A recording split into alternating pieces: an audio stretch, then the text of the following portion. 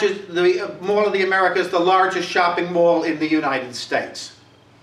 This gave the climate change campaigners who had not had the confidence to have a national demonstration ever before in the United States, they had the confidence to call one in Washington and to call one about fracking, but making climate change absolutely central to it and filling the platform with First Nation and Indigenous people talking about fracking and the pipelines and climate change, and they expected 30,000 people. They had 50,000 people on that demonstration. That has, I think, a lesson for us and an effect. The lesson is that we can rebuild, I think, a national movement by massive amounts of local action, but local direct action. And direct action of the kind people have been talking about over all the issues. That can give us a head of steam to build up nationally as well. But the other thing, and the other lesson is it's because the climate is getting worse. That's at the basis of it. People can actually see it now.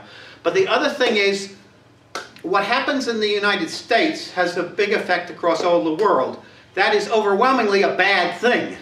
But in this case, what we saw coming out of the United States after 2009, after Copenhagen, the Obama administration pulled together all of the NGOs, the environmental NGOs, to a meeting in Washington in 2009 and told them all, it's time to stop talking about climate change, and we will only talk about energy.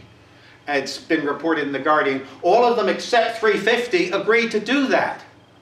And in the wake of Copenhagen and everything, we've seen, I think, a demobilization of activity over climate change.